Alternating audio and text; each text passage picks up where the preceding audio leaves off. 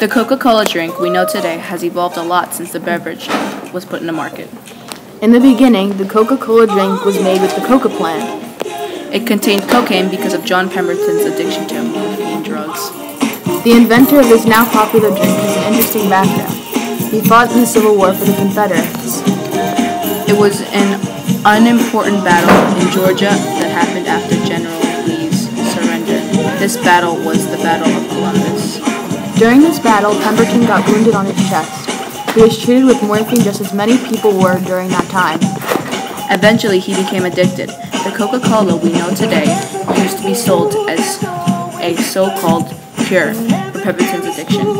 It was called Pemberton's French wine Coca.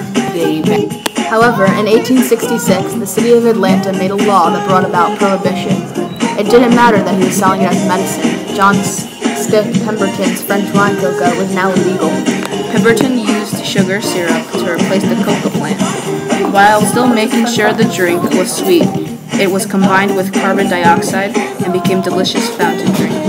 Pemberton's friend Frank Mason Robinson came up with a new name for the beverage, one that we know so well today, and on May 8, 1886, the first Coca-Cola was sold at Jacob's Pharmacy in Atlanta, Georgia. With the changes made to the drink, Pemberton believed that the drink would no longer do well and sell in the market. He sold the company to Asa Ritz Candler. Today, John Pemberton's Coca-Cola brand is a household name. Ultimately, if it wasn't for an insignificant battle where John Pemberton got hurt, Coca-Cola may not exist today.